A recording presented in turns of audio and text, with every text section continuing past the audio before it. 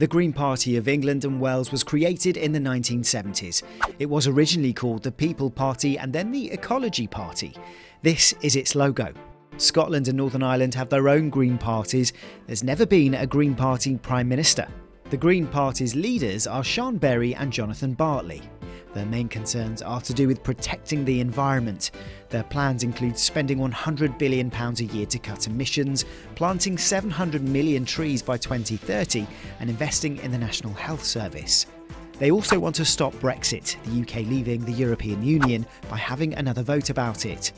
The Greens' popularity has grown over the years, but it's still a small party. Until the 2019 general election, they had only one MP, Caroline Lucas. Critics question how the party will fund its ambitious environmental plans and if their ideas are realistic. But supporters have praised the party's commitment to tackling issues such as climate change.